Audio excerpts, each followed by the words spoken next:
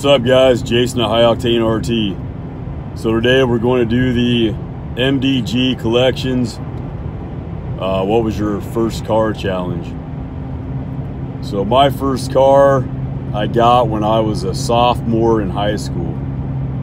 That was back in 1991. And that was a 1975 Chevy Camaro LT. It had a 350 in it, and boy, I love that car.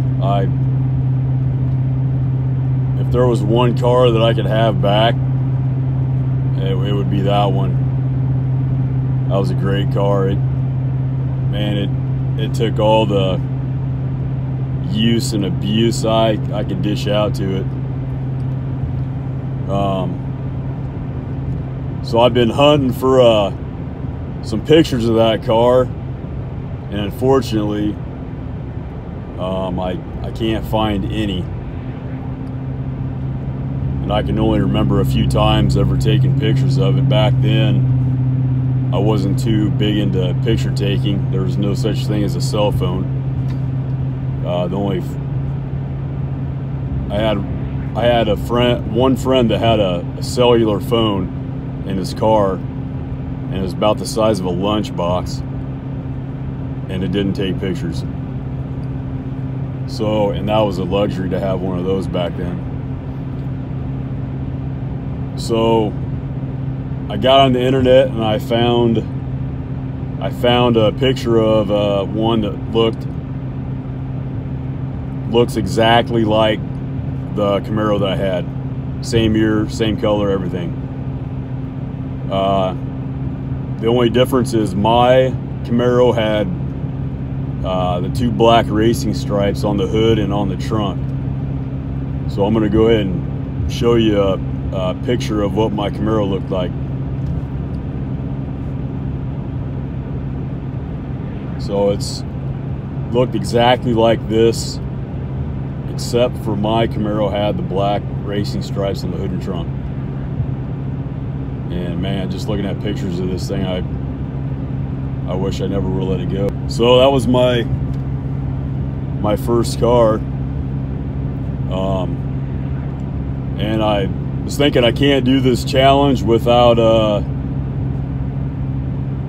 mentioning my first Mopar that I ever bought. My first Dodge that I ever bought.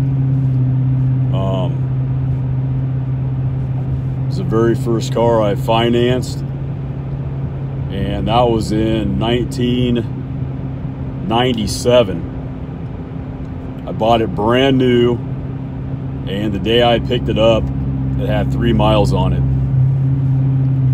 So that was pretty exciting to me to have a brand new car that nobody had ever driven. They told me the 3 miles on it were from the test track, so a professional driver drove that thing before I did. And a little story behind that, the purchase of that car. So I went to the Dodge dealership, and it was the first time I'd ever been to a dealership. And these guys were trying to sell me cars off the lot, and every car they showed me, there was, a few things I didn't like about the car. So these guys were getting frustrated. They couldn't sell me a car off the lot, and I told them, I said, I'm not buying anything unless it's exactly what I want.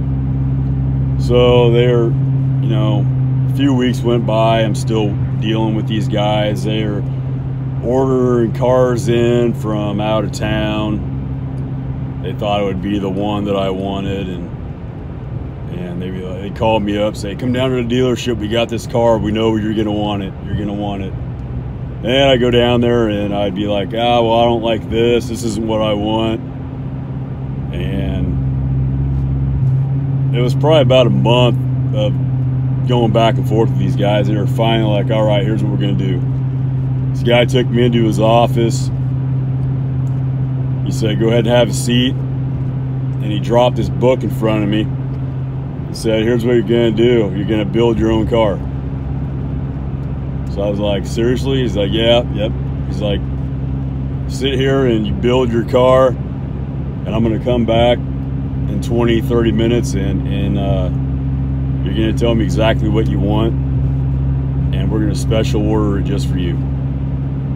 And I thought that was pretty cool. First time I ever bought a car from a dealership, and they were gonna give me exactly what I wanted. And to this day, I've never been to a dealership where they treated me that good.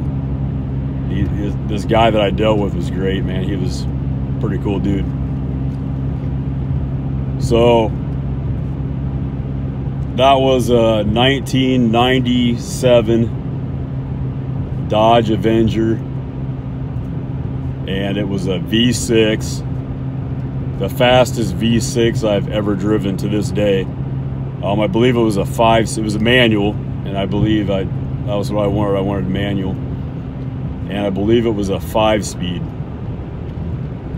And that thing had some get up and go for a V6. It had no problem getting up to right up to 120 miles per hour cruising down the highway. In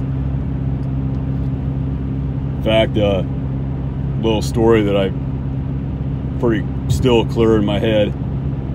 I remember one day I was driving home from work, and this big pack of Harley Davidson motorcycles, I think it was probably a bike club, cruised past me. They just zinged past me like, they were flying. So I sped up and caught up to them, and before I knew it, I'm cruising down the highway.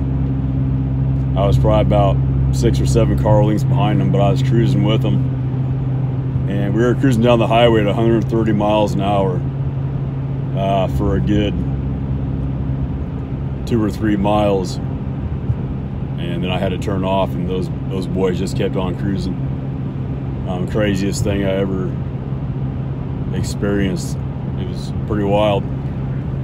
So I did find a few pictures of this car, so I'm going to go ahead and show you a few of these pictures now. So here in this one, I for whatever reason decided to strike the high school football pose. And here's just a few more. This is actually the day that I bought it, I believe.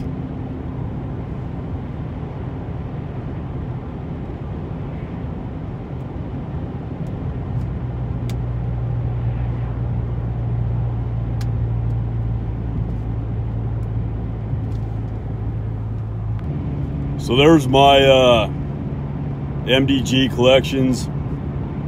What was your first car challenge? And well, I'm gonna end this challenge with my son's first car. Check this out.